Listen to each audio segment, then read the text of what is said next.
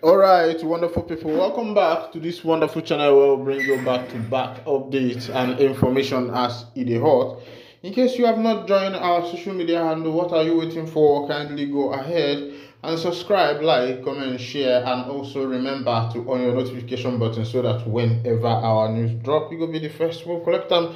Let's go down to the news proper as it is hot. You don't share like for the obodo. Katakata don dey again because a na-ekwu nke a mere a na-emekwa ọzọ as e dey be. For today will be democracy day, make I dey bring you information. This one na democracy day wey e be say na inside Nigeria. Because me I dey tell my people, some people here they sometimes they ask me, they say Pus, why do you like bringing what is happening in Nigeria, this and that you are not supposed to be bringing it?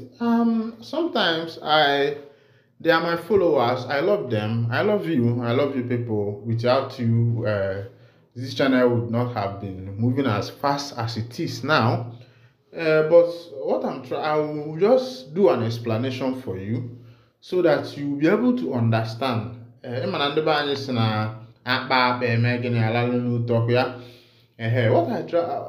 you need to understand now is that the part of Biafra that we are still looking at has not yet come.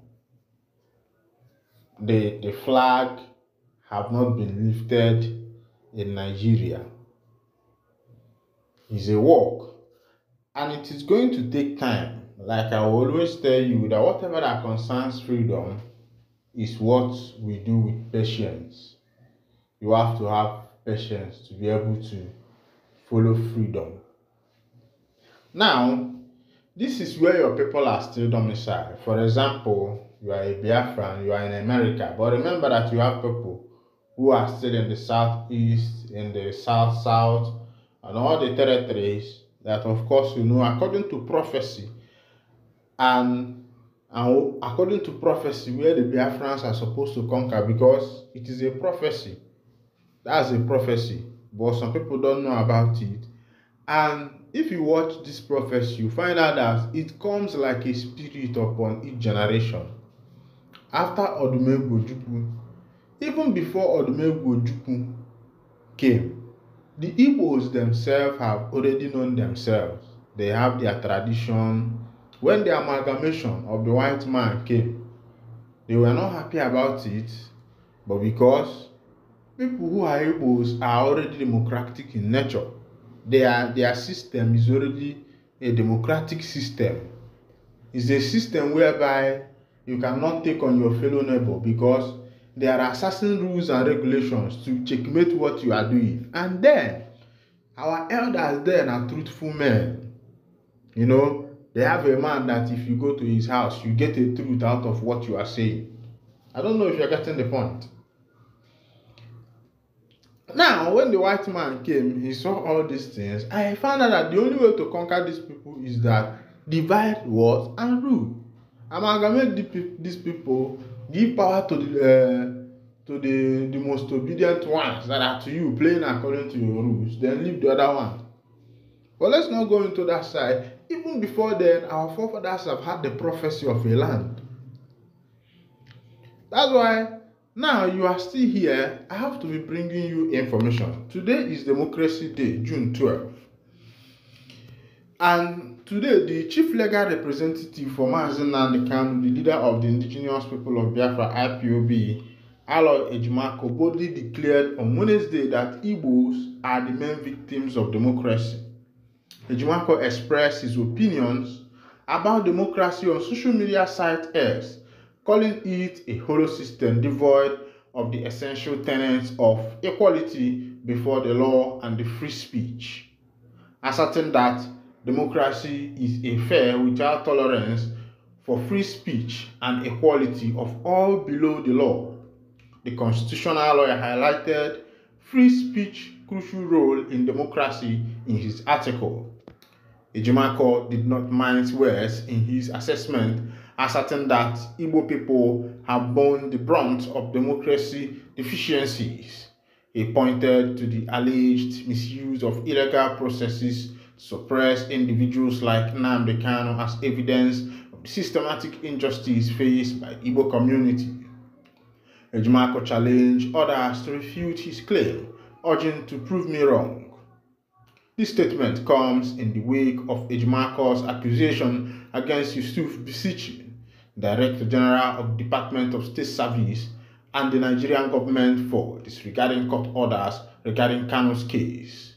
Ejimako specifically highlighted the failure of the DSS to grant Kanu access to his legal team in a secure and suitable environment as directed by the court.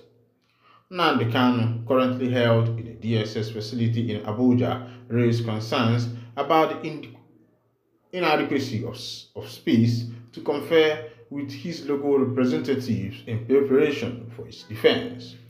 Ejimako's notice to the court underscored the importance of upholding Kanu's right and ensuring fair treatment by legal standard. As tensions continue to seminar around Kanu's case and broader issues of democracy and human rights in Nigeria, Ejimako's vocal stance shed light on the challenges faced by marginalized communities and the ongoing struggle for justice and equality within the democracy framework. Even people that don't see how it happen for that particular matter today. Another one, don't they deny say they no attack IPOB camp and they deny that one. But it get one powerful thing where we say happen between the Enugu, between Imo State, where police clashed with government and the police people there lost their life. Remember that the trending pattern now is the fight for monarchy. It's happening in Kano. It's also happening in Anambra State. They say that they are vowed to recognize a side monarch. In Anambra, some community gathered and exiled some monarch. Some of these things are conspiracy. They are conspiracy because power. This thing called power is very intoxicating, and absolute power corrupts. And sometimes in Africa, you find that the leaders want to have absolute power. They don't want to be under control. It's not that other countries, the Westerns, don't use power. They use their power. But in using this power, they allow the law also to checkmate them. So you find that if you are able to beat the law, if you are faster than the law, you get what you want. But in Africa, in Nigeria, they step on the law. They don't allow the law to exist, which is making it unfair game. The games that is being played in Africa is unfair because where the rich takes it all and the poor can never ever have opportunity to come to the top because everything is all about money. And that's why the country is falling. No values in the country anymore. That's why the country is falling. Everything is all about money. The president is there just for the money. The local government chairman there just for the money. Everybody you see there, all for the money. Oh, just for the money. And be honest with you, that is why even in the Hausa that you think that they are together, they are no more together. Look at what is happening in Kano between Sanusi and the other man. That's power tussle. This person wants to become the Sanusi, the emir of Sokoto, of Kano, emir of Kano. The other one wants to become the emir of Kano. And now the emir of Kano, which was known from time origin, is not a contest. Before the Hausa people know who is the emir, they are not contesting it. But now things have changed. Politics, everything now is all about power, politics, and the money. And you see that the leaders in this end of the world does not care about what happens to the poor man.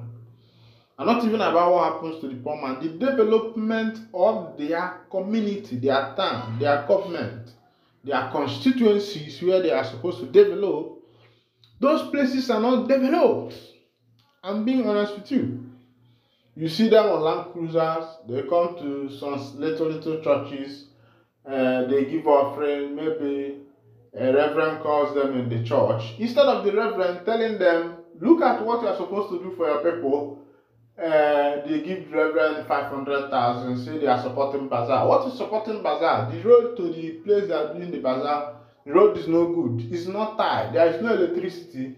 There is no industry. There is no transformer. These are the things that you are there to represent for the people.